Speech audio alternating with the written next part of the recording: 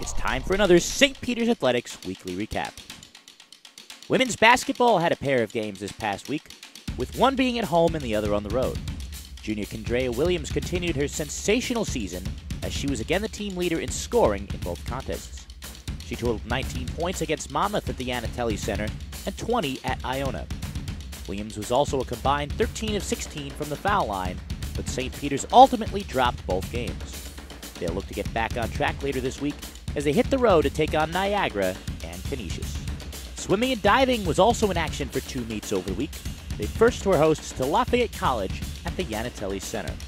On the men's side, the combination of senior Mike Spark, freshman Luke Seal, and juniors Martin Lepas de Telliul and Andrew Galarza won the 200-yard medley relay. Freshman Noah Berlin wound up winning the 1,000-yard freestyle, and sophomore Dylan Dela Cruz was the winner of the 100-yard breaststroke.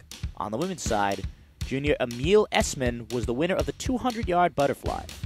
The teams then took on Monmouth and LIU over the weekend, in which Galarza was victorious in the 200-yard freestyle, while Seal took the 100-yard breaststroke.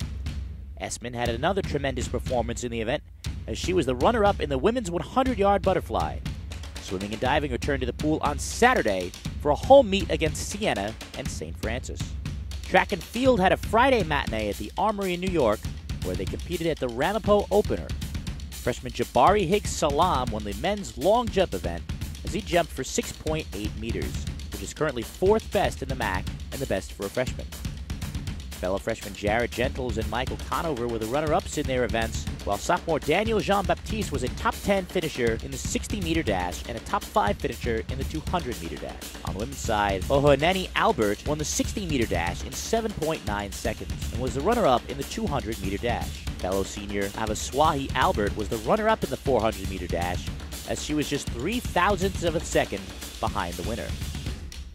Track and field returns to action this week for the Terrier Classic in Boston.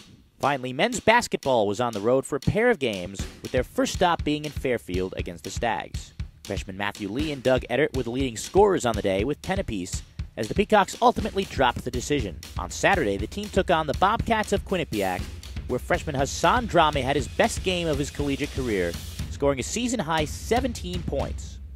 Sophomore Casey Nadefo was right behind him, as he garnered 16 points as the Peacocks took the game 71-51. Men's basketball wraps up their road trip Thursday night for a 7 p.m. matchup against Ryder. After that, they'll return to the Yanatelli Center for a Sunday afternoon matchup against Niagara. Follow the Peacocks on Twitter and Instagram at SPU Athletics.